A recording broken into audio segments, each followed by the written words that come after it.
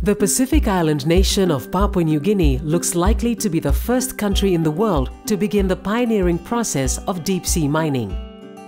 The PNG government has been working with the Canadian company Nautilus Minerals to mine a hydrothermal vent system that lies 1,600 meters below the surface of the Bismarck Sea.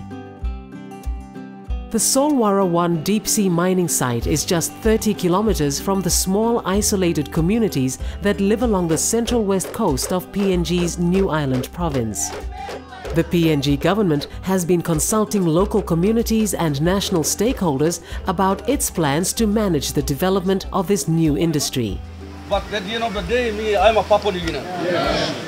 I belong to this place and I will die and live and die in this place. But while deep-sea minerals could provide much-needed revenue for several Pacific Island nations, questions remain about the impacts of mining on the marine environment and the many communities that depend on it for their livelihoods. In this short film, we explore how the two Pacific Island nations of Papua New Guinea and Vanuatu are working together with their communities to manage the future opportunities and impacts associated with this emerging industry.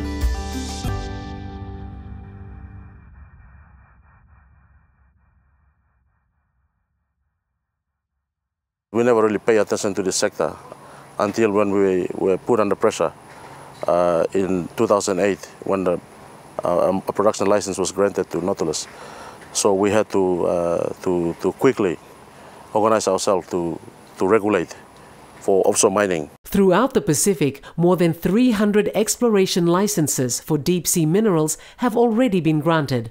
But many Pacific Island countries still lack the policies and regulations that are urgently needed to manage this emerging industry. Countries such as Vanuatu are now undertaking detailed consultation with their communities about the best way to manage the potential opportunities and impacts associated with deep-sea mining. The only issue is it's a possible source of revenue for the country and for communities and for development. And that's the only reason this issue is even being discussed. So that's the mandate for this consultation happening, is that there is that possibility.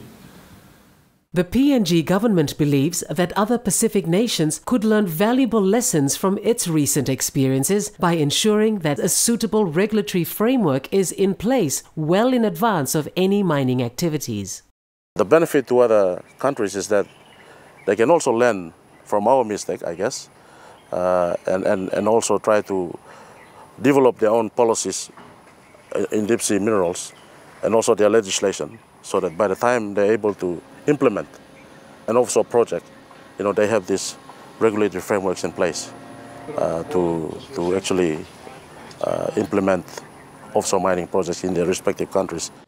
Following a request from Pacific leaders, the Secretariat of the Pacific Community started a new project to help island nations to strengthen the management of these valuable deep-sea resources. Since 2011, the Pacific Deep Sea Minerals Project, which is managed in collaboration with the European Union, has been helping Pacific nations to develop appropriate national policies and legislation that are based on solid science, wide public consultation, and effective regulations. We are really strict to that, and we really want to be sure that they get the best deal they can. And if they are not ready to engage with that industry, our advice is that there is no rush. In 2014, after much negotiation, the PNG government decided to take a 15% equity stake in the Nautilus offshore mining operation. Nautilus now estimates that the Solwara 1 project will contribute more than $100 million to the PNG economy. While PNG's on-land mining industry already contributes up to 70% of the country's export revenues, most of the proceeds from this mining activity goes directly into the central government purse. It's been difficult, particularly when we did a consultation, and you have to tell the people that unfortunately in this instance for offshore project, it's the state that owns the waters and owns the minerals. And there are no landowners with respect to offshore projects, mining projects. So it's been a difficult issue that we have dealt with. And as you know, that our constitution basically states that the state owns all minerals and all waters in Papua New Guinea.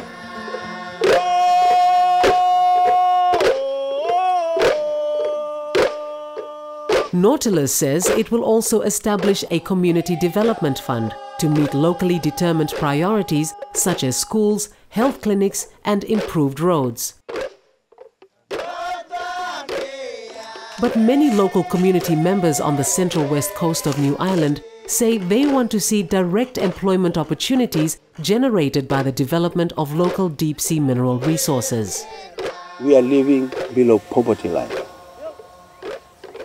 What we are saying is that, fair enough, if the government has already given the mining license, we want to make sure that we are accorded or we are part and parcel of the entire process. We want to see at least an area within the West Coast where the Solowar 1 develop into a township that can be able to give us ease to access services and all these things. The Papua New Guinea government has now designated a coastal area of benefit in an effort to recognize those communities that live on the coastal areas nearest to any offshore mining activities. A clear memorandum of agreement must now be negotiated between the national government, the mining company, the provincial government and local community wards. And the government says this approach will ensure that any investment is used to support the development of major projects that will benefit the entire community. In Vanuatu, the SPC-EU Deep-Sea Minerals Project has assisted the government to develop a full national consultation process to inform the development of the country's first ever deep-sea minerals policy. It's a hard concept to get your head around, you know, mining at the bottom of the ocean. So, yeah, that's why it's good to have those couple of films we have, which actually show the you know, the arms of the machine picking the stone up and stuff from the bottom.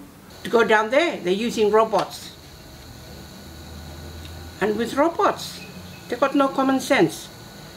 And down there are lots of things that, you know, we saw it on the TV, there are little holes or whatever where air is coming out and whatever else.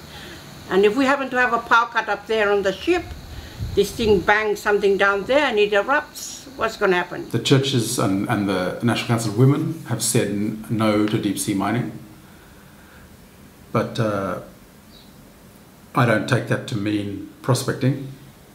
I think prospecting has value for just collecting data about what's down there because we don't have anything. So I think the general position has been that prospecting should continue as a way of just establishing some sort of baselines before we decide what the next step is. The SPC-EU Deep-Sea Minerals Project has been supporting all Pacific Island countries to ensure that the future management of their deep-sea mineral resources is built on greater transparency and stronger public accountability.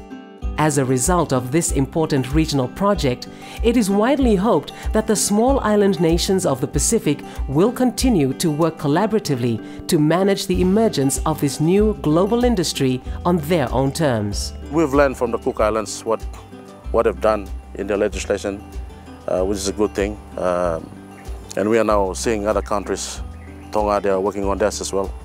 But we still have a lot to learn from these countries, but through the DSM project, it will only assist us to establish better regulatory framework for DSM activities in our Pacific countries. They can develop their capacity to be sure that they will be able to respond to the emerging challenges associated with that industry. Meanwhile, they can learn from the countries that are more advanced and that are going to share also their experiences and probably the lesson learned from that.